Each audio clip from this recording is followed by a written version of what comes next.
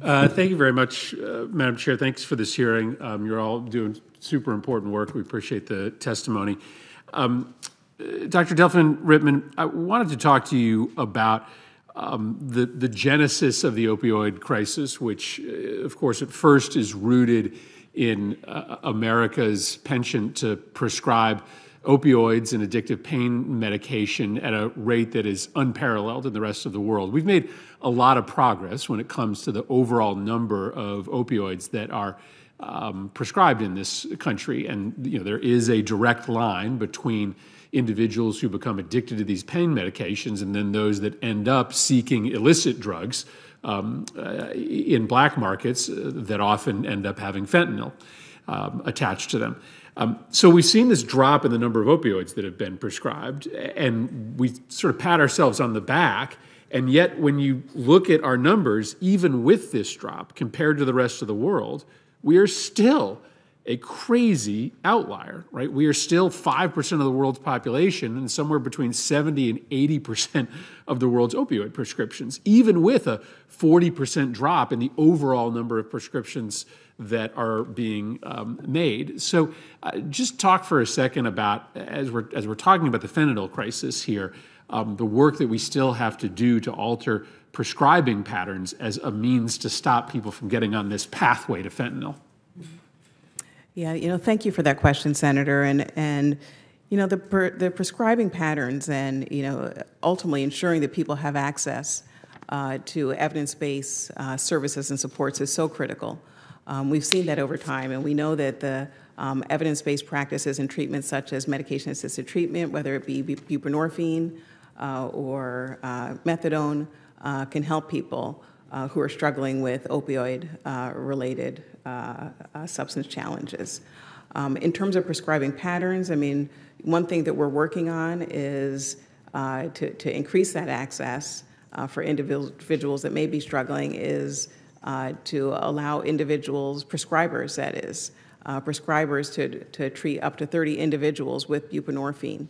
And so we've revised the buprenorphine practice guidelines such that those individuals can treat individuals struggling with opioid addiction with buprenorphine. But I guess what I'm talking about, right, pain management. I'm talking about the fact that we still are prescribing far more pain medication, addictive pain medication, than the rest of the world, and that we've got to, from your perspective, right, you've got to focus on trying to find alternative ways to manage pain so that people never get in the position of being addicted to pain medication that then becomes an addiction to heroin, fentanyl, et cetera.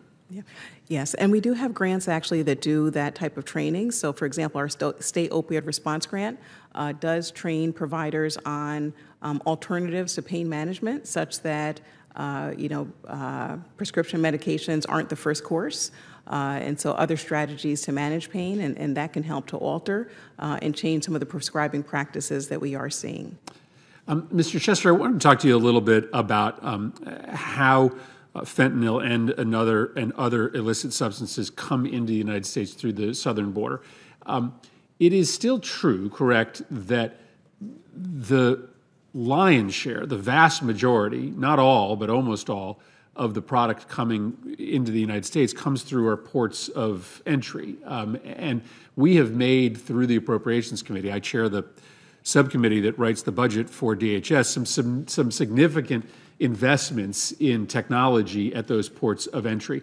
But there sometimes is an impression here that a lot of this product is being, moved across in the dead of the night through the desert. But the reality is we still don't catch as much as we should that is walking straight through public ports of entry. And there's additional investments that we can make to try to catch more of it and ultimately deter more of that activity. Yes, Senator. No, you're correct. So the preponderance of the drugs do come through the existing ports of entry. The technology that they have available is very impressive, and the men and women of Customs and Border Protection, those are our most experienced folks on the ground. It is the most efficient way to be able to move them across and then have access on the other side to an available network to get them quickly across the country. So they do come through most of the ports of entry. But there is obviously more that we can do. And so, you know, the President's budget asked for $300 million in enhancements for Customs and Border Protection for that very reason, that this is an evolving threat. But there are other places, obviously, through the mail system, through maritime conveyances, that these drugs get into the country as well. I just make that point, Madam Chair, because a lot of our colleagues think that by putting up this wall on the border, you're going to stop fentanyl from coming into the country. The reality is fentanyl is coming in through the ports. And so we can make investments, but the idea that it's the unwalled portions of the border where the fentanyl is pouring in is just not what the facts bear out. Thank you, Madam Chair. Thank you. Senator Marshall.